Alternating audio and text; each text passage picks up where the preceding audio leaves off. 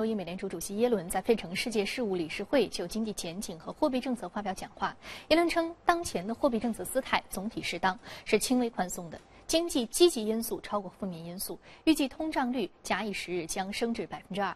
耶伦表示，5月份美国就业报告令人失望，而且令人担心，也不要对于1月份的数据过度的解读，而其他劳动力市场的指标是更加的积极的。耶伦强调，经济积极因素超过负面因素。耶伦重申，如果条件满足，循序渐进加息可能是合适的。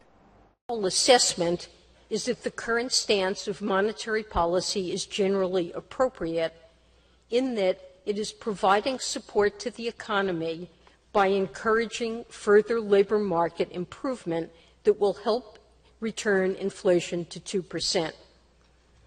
At the same time, I continue to think that the federal funds rate probably will need to rise gradually over time